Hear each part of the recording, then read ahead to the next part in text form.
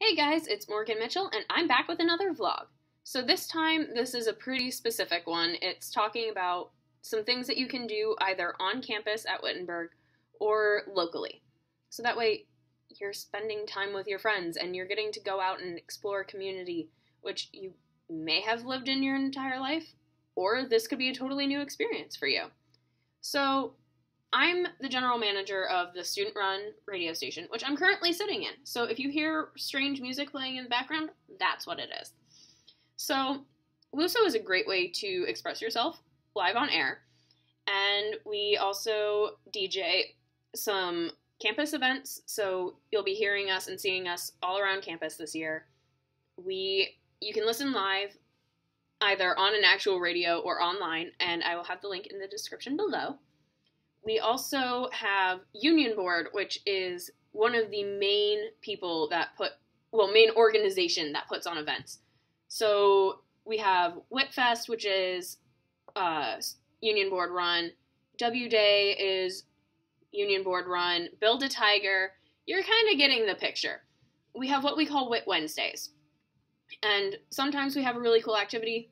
Other times people just go to Bada Bing's, which is a local pizza place.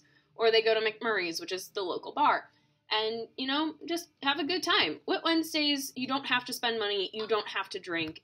Wit Wednesdays is really all about just being around campus, being with your friends, building that sense of community that Wittenberg is known for, and just having fun.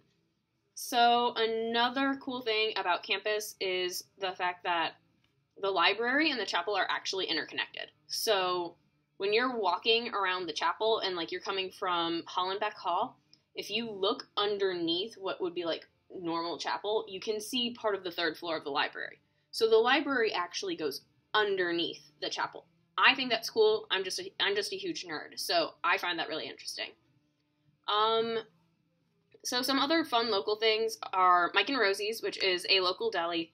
It is right across the street from the tennis courts, so it's a pretty easy walk. Just walk behind the Science Center, walk down either Bill Edwards and turn on to Plum, or go down Lowry, turn left onto McCrite, and then go straight across. It's right there.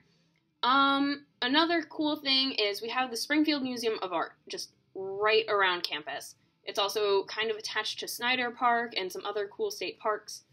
And just, Springfield is a pretty easy town to walk around in if you have a group of people with you.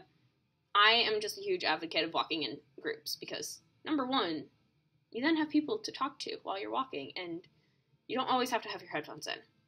But another cool thing is just checking out the local scenery of any campus is a lot more fun. Just go up to random people, talk to them. Okay, maybe don't talk to random people on the street, but if you're on campus and you're lost, people at Wittenberg will talk to you. They will make sure you get to where you're going. Half the time we're walking in the same direction anyway. Campus is really small. 80% of us have classes over in the Science Center or Hollenbeck, which is right next to each other. There is Yellow Springs, which is a small hippie town, maybe 15-20 minutes away from campus, and they have Young's Jersey Dairy, which is the best ice cream I've ever had in my life. Young's also has putt-putt. It has a corn maze in the fall. It has goats. You get to play with goats, and by play with goats, you just get to pet them and feed them, which, is basically feeding a goat. Well, playing with a goat. What else do we have going on in Springfield? We have the Heritage Center of Clark County in downtown Springfield. It is connected to Un Mundo Cafe, which is a campus favorite. We have the Frank Lloyd Wright's Westcott House, which is a really cool architecture building.